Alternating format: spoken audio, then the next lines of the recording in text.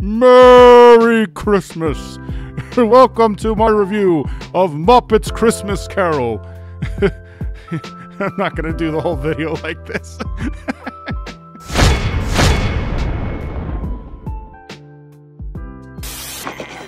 Hello! Hi guys, I'm Geetru64. My name is Charles Dickens. You don't look like a Dickens. No, a blue furry Charles Dickens who hangs out with a rat. I don't think I want apples that have been chewed on by a rat. Hey, I'm creating scarcity. Drives the prices up. I'm here to review Muppets Christmas Carol. It's a good beginning. It's creepy and kind of woohoo, spooky. Thanks, I've been working on that.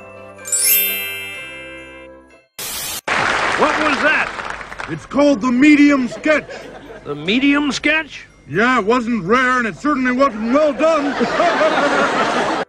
Hi guys, Geetru64 here, and today we are talking Muppets. You may ask, why out of all of the Christmas carols am I picking the Muppets? And the short answer is, it's the best one, obviously. There are more than 25 Christmas Carol adaptations. I particularly love the 1951 Alastair Sims version, the 1984 George C. Scott version, and the 1999 Patrick Stewart version. The Muppets may be an odd pick for some for the best Christmas Carol, but I've always loved this version the best. It has an amazing poster by the greatest poster artist of all time, Drew Struzan, a legend, giving even more credence to just how awesome Muppets Christmas Carol is. This movie has both heart and humor. I love that Gonzo and Rizzo are the narrators, not only providing classic Christmas Carol lines, but also providing levity and humor throughout. They are straight fire. Hey, light the lamp, not the rat, light the lamp, not the rat. My apologies. Put me out, put me out, put me out, put me out, put me out, Rizzo! What? I don't particularly care for musicals. There are some that I enjoy, but on the whole, I don't really like them. But I love the songs in this movie. There Goes Mr. Humbug, There Goes Mr. Grimm, great song. One More Sleep Till Christmas, It Feels Like Christmas, and Double Your Marleys with Marley and Marley. Great memorable songs throughout this movie. Now I have two versions of the movie here, which is the VHS with that good old clamshell box, and the Blu-ray.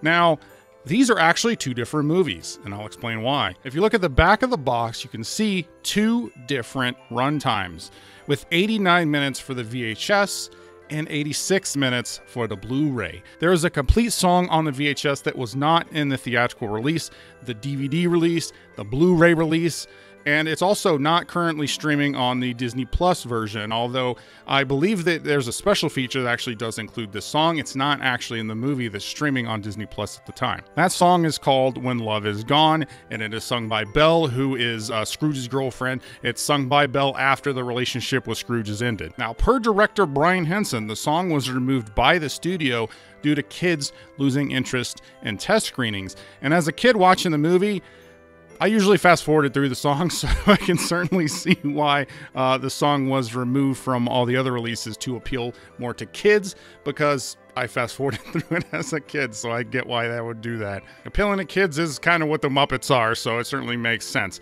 But the song is actually very nice, and it does a lot for Scrooge's story in the movie.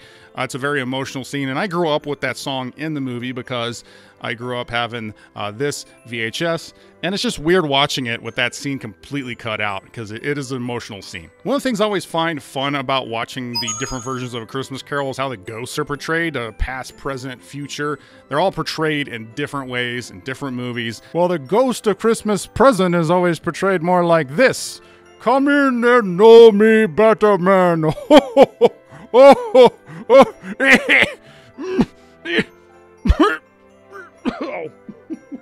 And the Ghost of Christmas Future is usually portrayed like a Nazgul from Lord of the Rings, a quiet Grim Reaper type, which is very appropriate, I guess.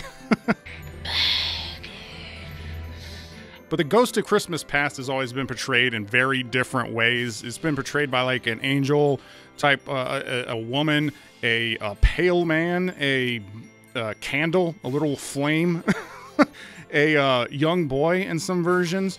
Or in the case of Muppets Christmas Carol, it looked like this. A small, creepy Muppet looking like Casper the Friendly Ghost died in the uncanny valley. Looking like a shrunken albino head struggling to escape our plane of existence. Looking like a Cabbage Patch Kid went unsold in the 80s and was ravaged by the sun for 4 decades. Regardless, the choice to not make any of the ghost actual Muppets characters was a great one, since it would have eliminated a lot of the seriousness of Scrooge's journey throughout this, and Michael Caine being the straight man. Yeah, I'm glad they didn't make Muppets ghosts in this. They just went with these different versions, these all original kind of ghosts, outside of Marley and Marley, because that was a great choice. Always go for the double Marley and Marleys.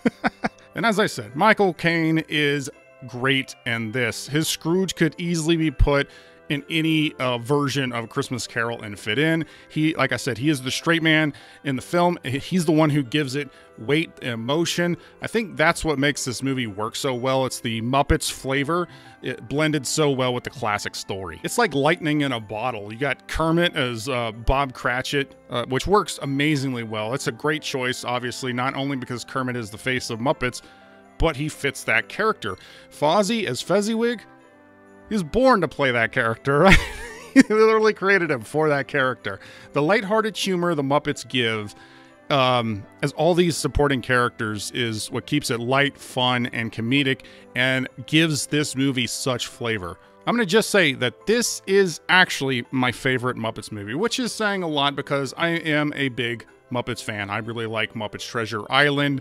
I like the 2011 Muppets movie and the classic 79 Muppets movie. I even own the first season of Muppets on DVD. I own it and I've watched it. I met Steve Whitmire, who took over the voice and puppeteering for Kermit after Jim Henson's passing. Steve was a really cool dude. I got to talk to him for a good 15 minutes. I mentioned that this was in fact my #1 Muppets movie and just thanked them for being a part of it. I grew up on this version of A Christmas Carol, and every time I watch it, I'm transported back to the 90s. That's what I love about movies. They have that ability to transport you back in time to your happy place. It's like a DeLorean hitting 88 miles an hour, taking you back in time. But instead of a cool car, you got little boxes you can pull off the shelf and optical discs you can put in your player. The best Christmas movies have that ability to remind you of what it's like to be a kid at Christmas, and Muppets Christmas Carol nails this with flying colors. Thank you all for checking out my review. If you are interested in seeing more reviews, please hit that like button, let me know. I stopped reviews for various reasons, but it's a Christmas season, and I really wanted to do some Christmas movies. Merry Christmas to everybody, by the way. Do you guys remember Muppets Christmas Carol, and do you have really fun memories of it like I do? Comment and let me know.